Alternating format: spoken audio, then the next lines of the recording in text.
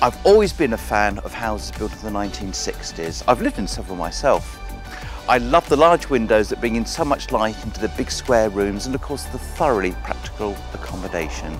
So today I'm delighted to bring you, in my opinion, one of the best houses I have seen from that era. Let me show you around.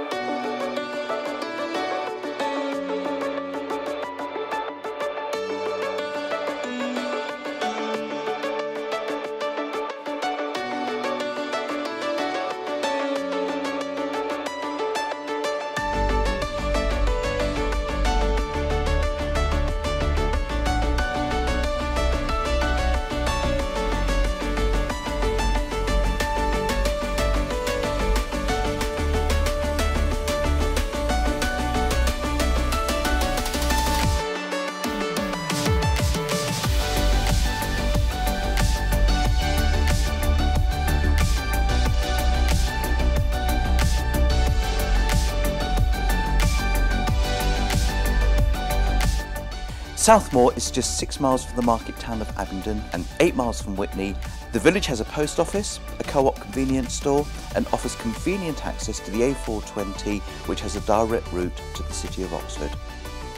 There are some beautiful local property encompassing the very essence of Oxfordshire architecture.